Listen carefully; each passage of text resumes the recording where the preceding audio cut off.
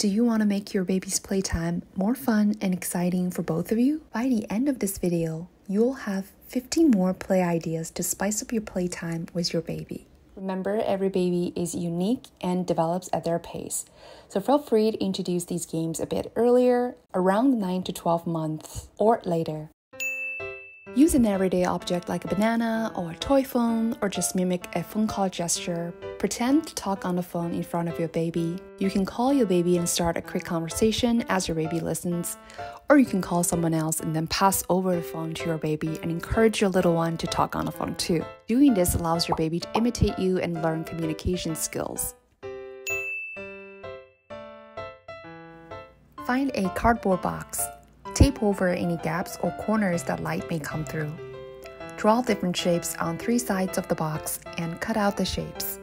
Then use the flashlight on your phone to project the shapes onto the wall and/or floor. Cover the shapes with various colored cellophane paper for extra fun.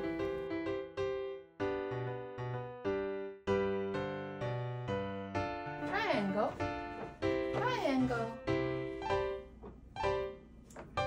Circle, circle, heart, heart.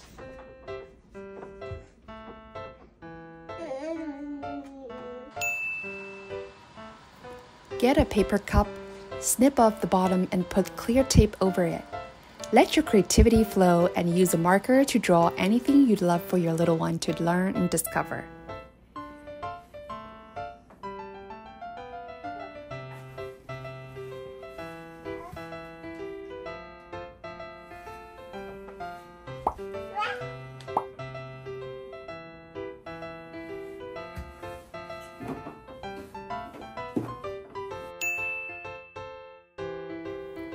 For this game, engage your baby in exploring your home by guiding your baby to flip light switches on and off in different rooms, turn the sink faucet on and off, or open and close drawers.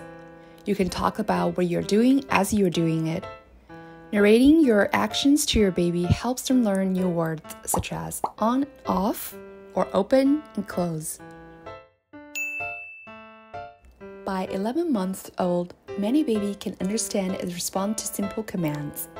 This game helps them learn to respond to basic requests like pass me the toy. Use easy and consistent language when you're giving commands to your baby. Show your baby how proud you are by cheering your baby on with lots of positive reinforcement. Thank you, Elle. Elle, can you go pick Alfie? Mama wants Alfie.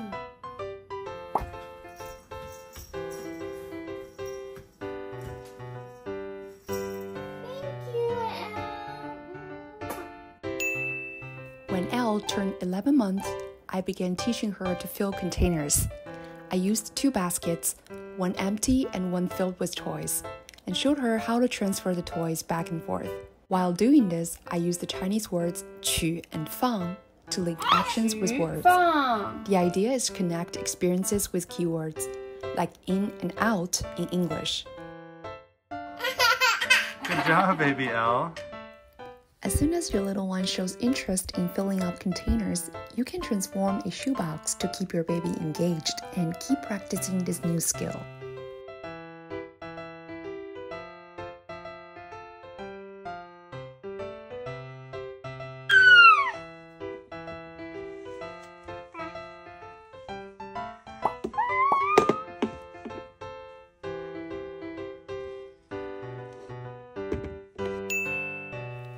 Once your baby starts filling containers, why not create a fun DIY object permanence box? It's as simple as transforming a used cardboard box and making a ramp. Your kiddo will have a blast putting balls in and pulling them out.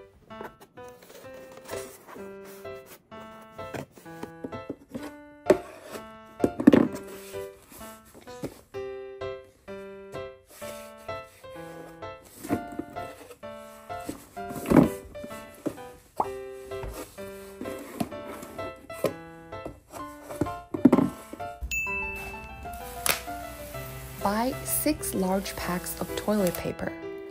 Tape the bottom 4 packs together to form a sturdy base.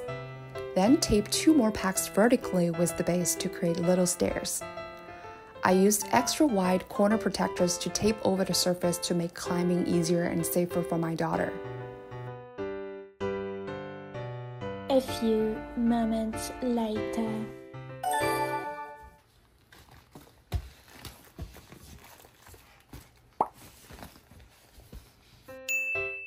If you're worried about your baby nibbling on small pom-poms, you can choose bigger ones. You can repurpose a used container like a Greek yogurt or a sour cream tub. Just make a hole in the lid that's slightly smaller than your pom-pom. Start small, you can always make it bigger if your baby finds it difficult to push the pom-pom through. Around 8 to 12 months, your baby may become fascinated with holes. This is a natural part of their exploration of the world and their growing understanding of objects and their properties.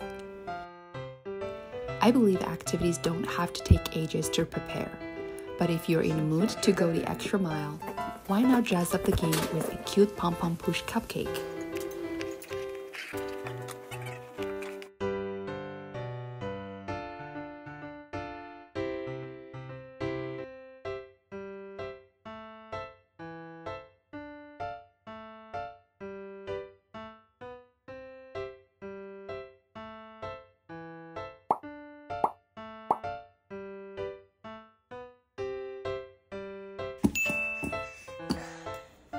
Provide your baby with kitchen objects.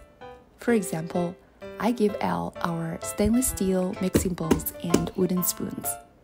Demonstrate how to drum on these items. Arrange the pots, pans, cups, bowls, spoons, and other noisemakers for your baby to explore. This game allows your baby to discover how different materials produce varied sounds. Encourage your baby to create music by pounding or drumming on these items.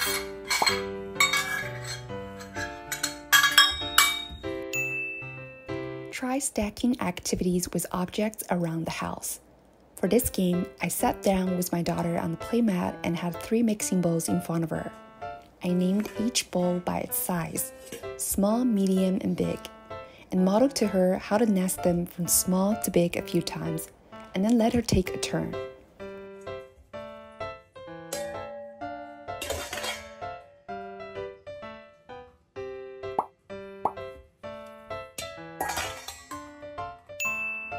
Cut the middle section of a water bottle to create a DIY clear tube. Apply tape to the edge to ensure it's safe for your baby's hand. Show your baby how a ball goes into and exits the tube. Encourage your baby to pick up the ball and repeat the process.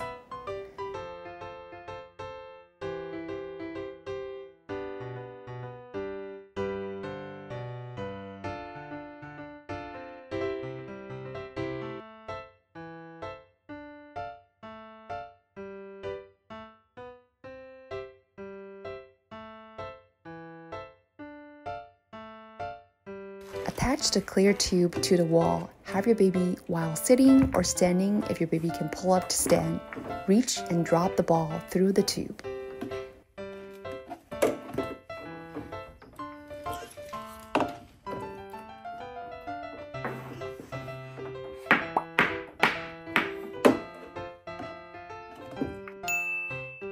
Create a DIY family portrait puzzle using cardboard from any box. Although I created 3 circles, you can totally start with 1 circle and gradually increase the complexity as your baby gets more comfortable with the activity.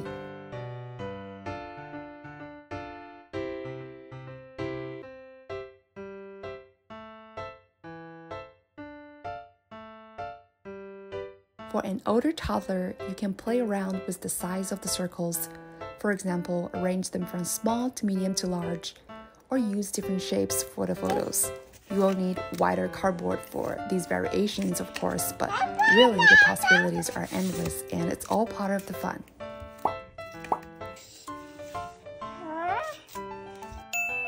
Try pointing to an object in the house like a fruit and say, "This is an apple." Pointing draws your baby's attention toward the whole object and show them how pointing shares information. If your baby has started pointing, Look where your baby points and name what you see. This is a flower. For example, my daughter points at the flower and I say, "This is a flower." Yes. Your baby will love sharing the moment with you and learning new words for the things they are interested in. The last game is a mess-free foil painting. I love it because it's an open-ended art activity that allows my baby to explore colors and the movement of paint. Your baby will love seeing how the paint moves, merges, and mixes too. It's a great sensory experience and introduction to the world of colors. Start by wrapping a piece of aluminum foil around a thin cutting board. This step helps keep the base of the painting more sturdy. Apply dots of paint over the foil. I also mixed in some shaving cream because the type of paint I found isn't super spreadable. I hope that Elle can see a more dramatic effect. The magic part is to put everything inside a self-seal cellophane bag. Now, let your child press and smudge the paint colors. Different babies focus on mastering different skills first. So don't worry if your child doesn't get something right the first time. The goal is to have a ball and help your baby learn through the process. Repetition and patience are key, and most importantly, have fun. I hope you and your baby have a great time with any of these ideas, and I'll catch you in the next video.